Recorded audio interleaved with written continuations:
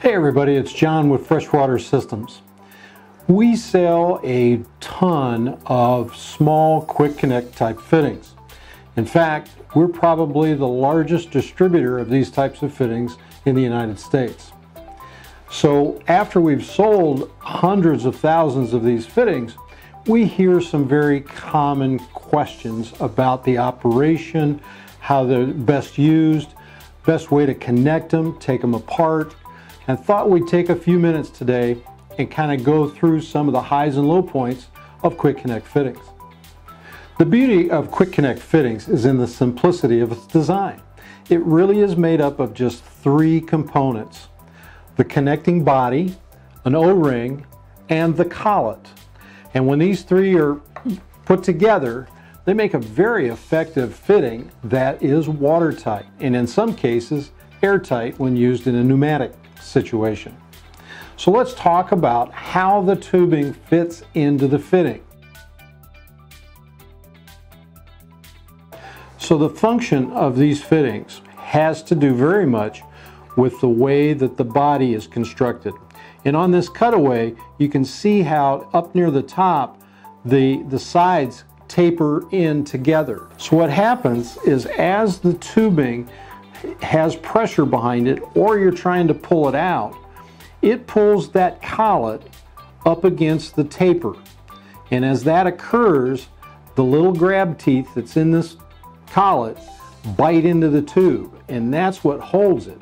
That keeps it into the fitting, and it keeps it from moving out and coming apart. And that's really as cool as a design as you can imagine. It is so simple.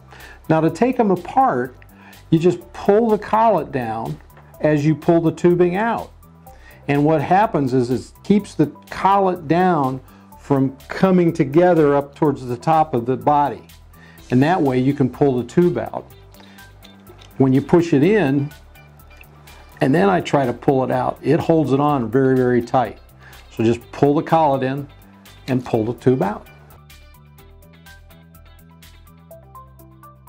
One of the biggest calls we get, or questions we receive from our customers, is when they use them, why do they leak? Well, there's a really good reason that they leak, and that is they probably didn't put them together properly.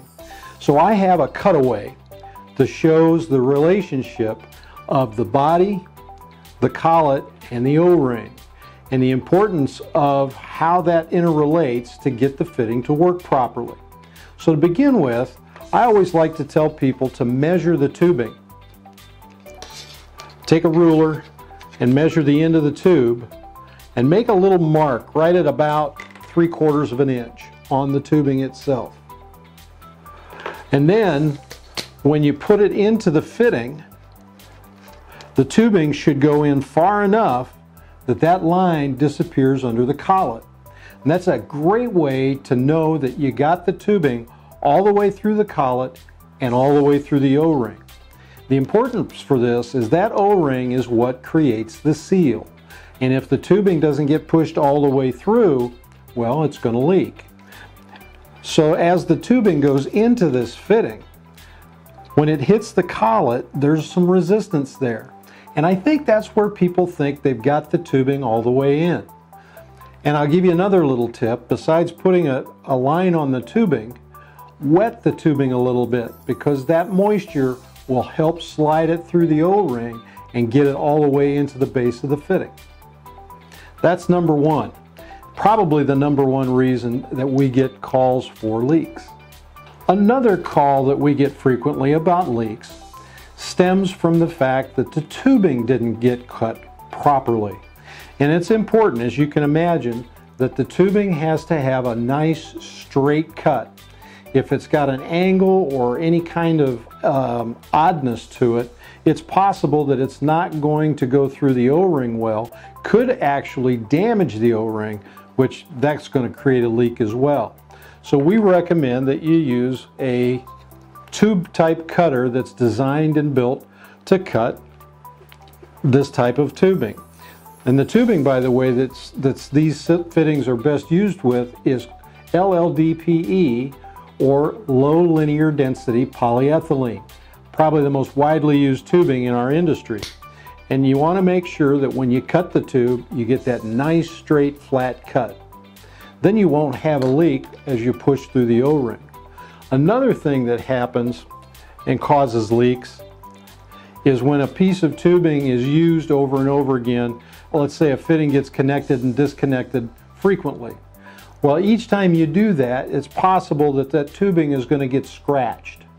And the more it gets scratched and the deeper it gets scratched, then you're not going to get a good seal with the O-ring. And keep in mind that the O-ring is what creates the seal. Well, if there's an imperfection or a scratch on the tube that allows water to go under the tube, that's another way that these things leak.